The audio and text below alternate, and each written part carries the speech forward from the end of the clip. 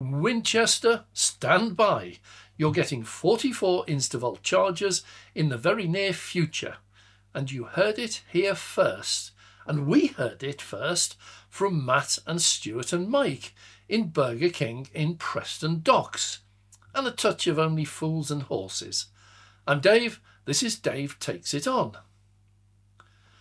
Many content creators sit in a studio and search online for the latest news. But here at Dave Takes It On, we get out there and find the stories before they become news. For those who want the very latest, please subscribe. At a regular weekly meeting with Jonas, he's my son by the way, and cameraman and video and audio editor, we arrived on this occasion at a brand new Burger King at about 6 o'clock, where we had previously seen the groundwork preparations completed for an Instavolt installation in the car park that was due shortly. When we arrived, we found a van parked across the two bays. Two is typical of Instavolt, and two guys sat inside peacefully eating. So I do what I do, I knocked on the window. Well, they were happy to talk and advised me that they were the electrical contractors and they were waiting for the arrival of a lorry with the chargers on board. Well, wow, as a result. So we headed straight into Burger King for our coffees and a window seat. We began our meeting, looking at where we're going to be filming, what we're going to be doing the following week, and we kept an eye out to the window. And it wasn't long before they moved the van, and then a lorry pulled in carrying two Instavolt chargers, and it was no surprise to find that these looked like the customary 120 kilowatt single bay dual plug CCS and CHAdeMO that they install in these sorts of fast food locations. How we managed to get talking to these guys I'll never know, as it turns out they're Portsmouth or Southampton based and they'd just come up from there and were headed back down south for Winchester the very next day. It was already late and we discovered that this day had started off for them at about 3 a.m. When I asked them if this was a particularly busy time, no, it's been like this for quite some time. This was their normal. They are exceedingly busy, but they had no problems. They were quite content with their jobs. All in all, a very happy, chatty bunch of guys who regularly work together. Well, for context, there are multiple different gangs who prepare the installation. They include ground workers who prepare the site to electricians, delivery drivers, commissioners, and many, many more in between. And finally to the painters, as we found at Killington Lakes on the M6 up at the Lake District at a GridServe installation recently. If you want to see that one, there's a link to that video down below. Well, Matt works for B&A Transport. They're based in Portsmouth. They work mainly, not exclusively, for Instavolt. With Instavolt having the largest number of EV chargers in the UK, he obviously does a fair bit of travelling. Well, it was fascinating to see the groundwork had already been done. All the electrical stuff, all the cabinet installed, and the site was already painted. And the last step here was the installation of the chargers. Well, GridServe do it the other way round. They seem to install everything, and then the painting was the very last job. Well, Matt's role was to get the chargers to the site in Preston. And from there, he was then heading off to Winchester via Manchester. In Manchester, with an empty lorry, he would pick up 15 Instavolt chargers and drive them down to Winchester. He'd previously taken some others down there, and other people would be dropping off the rest in the next day or so, and there'd be a grand total of 44 chargers going in. After that, well, the whole country awaits him, and he has no idea where he'll be at the end of the week. The lorry carries two chargers and a giant reel of cable, and the actual installation of the chargers was a coordinated effort that they'd done many times previously. Mike and Stuart work for Morgan Ibbs Group. They're electrical contractors based in Southampton and regularly meet up with Matt on an installation. Old mates, in fact. Now, just on a safety point of view, I was always filming from public land. I never got in their way. While talking, I was very careful not to distract them from any task they were performing. I did constantly check with them that I was in a safe location from which to film. Oh, and from a filming point of view, we arrived for a relatively short meeting, not expecting the installation to be happening that night. So we had no cameras with us other than those on our smartphones. Well, they are both reasonable models, one being an iPhone, the other a Pixel, but neither are up to the standard of our normal on-the-road camera, and neither anywhere close to our studio cameras. But it is interesting, well, it's interesting to us, that our studio cameras, from a filming point of view, we arrived for a relatively short meeting, not expecting the installation to happen at night. So we had no cameras with us other than those on our smartphones. Now, they are both reasonable models, being an iPhone and a Pixel, but neither are up to the standard of our normal on-the-road camera, and neither are anywhere close to our studio cameras. But it is interesting, well, it's interesting to us anyway, that our studio cameras excel in bright studio lighting and probably would have performed worse in these dark street-lit conditions. Well, if you look closely, you can see each of us filming in the background on many of the clips. Oh, by the way, if you think you know which smartphone is which, let us know in the comments down below. The heavy cable was offloaded first. When you look, each base had 4 bolts sticking up and a ducting with a blue cable pull-through leading back to the single cabinet. The first task was to get the heavy cable through, and this involved the pull-through and brute force. Why the Only Fools and Horses tag? Well, I'm sure the lads won't mind me mentioning it, so without naming names, the heavy cable is attached to the blue cord by a self-tightening sleeve. A bit like those trick Chinese finger traps where the harder you pull them, the tighter they grip. So one end of the pull-through was already in the cabinet. The other end was attached to one of these socks that was slid over the end of the heavy cable. The heavy cable was manoeuvred into place, the call was made to pull, and the loose end of the blue pull-through from the other duct disappeared down the hole. Does that remind you of chandeliers? Anyone?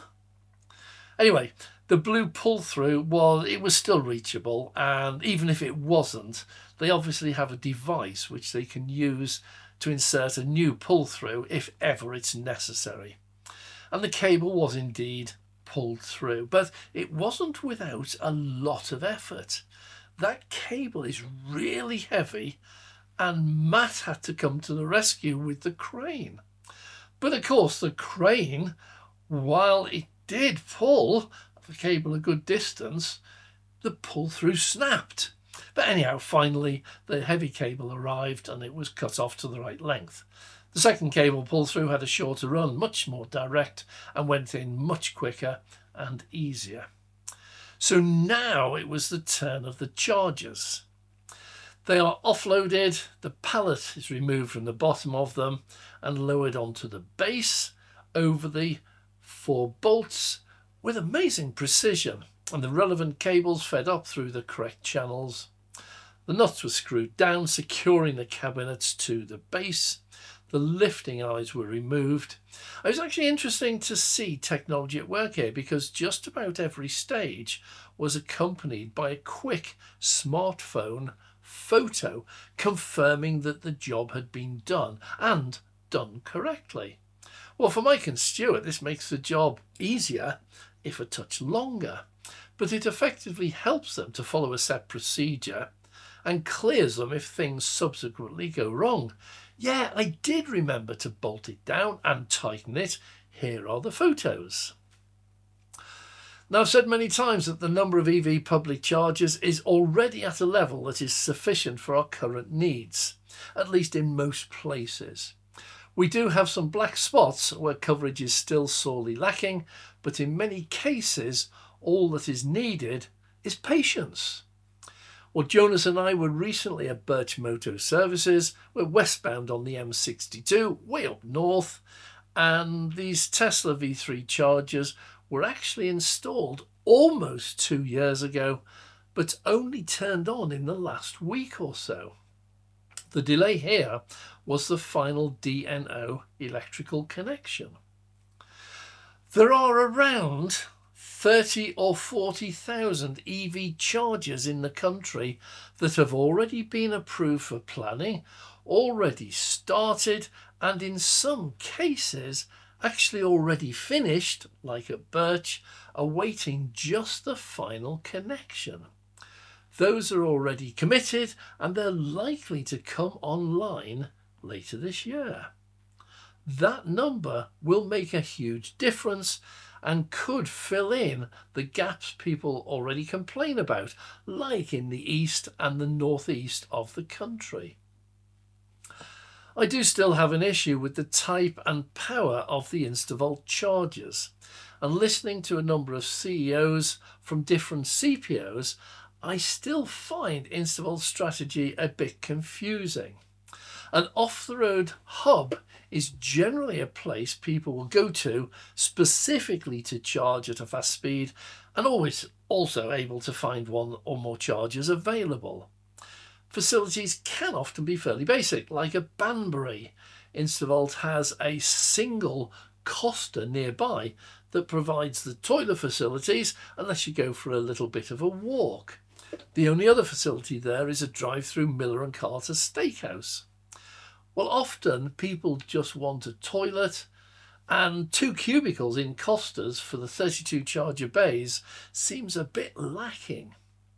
So most EV drivers will not find the facilities particularly appealing, and most will not find the 120 kilowatts or even 150 kilowatts power appealing either. Grid-serve hubs generally have facilities rivaling those of a small motorway services, including in many cases a post office, and their chargers are 350 kilowatts.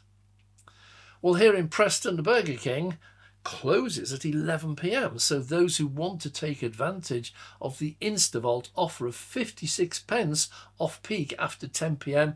have a very small window. I think a bit more joined up thinking might be needed. But praise where praise is due. This is part of a very large rollout offering EV drivers much more choice. We cannot always demand the right price. The right number, availability and reliability is a good start. Now realistically, around 60% of all EV drivers will never use Instavolt. They will nearly always charge at home, so Instavolt will be an avoid at all costs. Well, certainly avoid at 85 pence. For the 30% or so who cannot charge at home, I suspect this will be an only ever after 10 p.m. visit as a matter of course, and at that price, that is highly competitive. It's down below Fastnet and Ionity, and actually down to some membership discounted prices that require a monthly fee.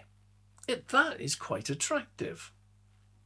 Now I'm going to be heading down to Winchester soon to see what they've installed down there, but this meeting in Preston was a bundle of information. I'm equally sure that on our travels we will come across Matt and Stuart and Mike once again. It was great meeting you. I hope you like the mention. I'm Dave. Now if you have enjoyed this video, please click the like button. If you'd like to see more, please subscribe. We know many of you watch the videos regularly and haven't yet subscribed. It makes such a difference to us.